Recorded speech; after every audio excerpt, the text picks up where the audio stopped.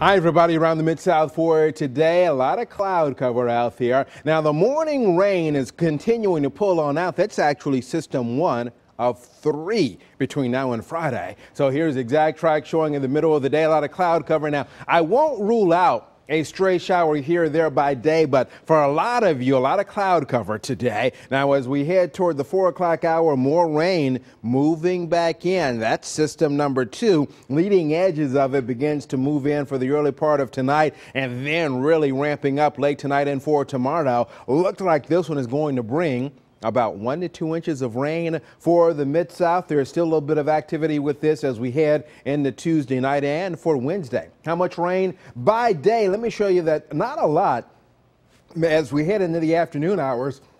Not much showing up over our northern counties, and then as we work our way into the evening hours, a little bit more beginning to pull in here. But now, as we head toward late tonight and tomorrow, more of that rain moving in, and you see 1 to 2 inches of rain on average, but you may have a couple of spots that could end up with a little bit more than that. So let me give you another wide view of radar now into the future. Exact track showing that second wave of rain moving on through here. So this is the one that I just mentioned will bring 1 to 2 inches of rain into the Mid-South. By Wednesday, still some activity with this, but by Wednesday afternoon, that's going to pull out of here. And as that one is pulling out, another one is getting organized down around New Orleans, and that one's going to make its way into here as we head into Thursday night. That one, too, looks like it's going to send 1 to 2 inches of rain into the Mid-South. A lot of cloud cover for the Mid-South today. Maybe a few breaks in those clouds for you this afternoon. 58 today with a wind south at about 5 miles per hour.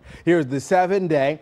Temps in the 60s, but notice high rain chances again. It looks like between now and the weekend, about 3 to 5 inches of rain.